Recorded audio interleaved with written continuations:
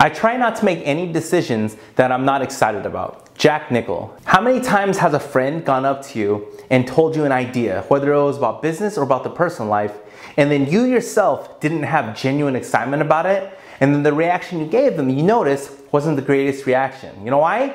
Easy, you're just not jacked up about it. It's even worse in business. It's even worse when someone's telling you about something and then you're trying to give them advice or you're giving them your input on something that you're not excited about. The answer that you're going to deliver to them, honestly and genuinely, isn't even going to be the best answer because you yourself are not excited about it. So that's why I love this quote about him saying that I try not to make any decisions that I'm not excited about, because if you're not jacked up about it, you can only expect your answer to not be great. But if you're jacked up about it, if you have genuine interest in it, then you can expect that answer to be a better answer versus the one that you're not excited about.